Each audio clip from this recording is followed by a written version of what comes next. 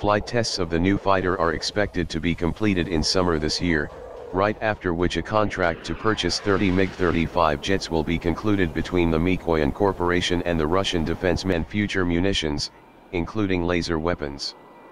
Russia's President Vladimir Putin has congratulated the designers, engineers, workers, and pilots on the launch of the MiG-35 flight tests, which he called an important event.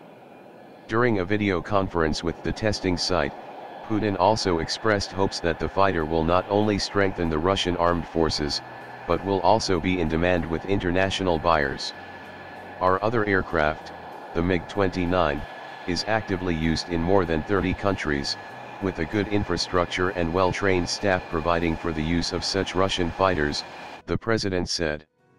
While the latest Class 4++ MiG-35 jets are being tested, the Mikoyan Corporation will start developing new, fifth-generation fighters, Russia's Deputy Prime Minister Dmitry Rogozin has announced. So far, fifth-generation F-22 and F-35 aircraft are only deployed by the U.S. Air Force.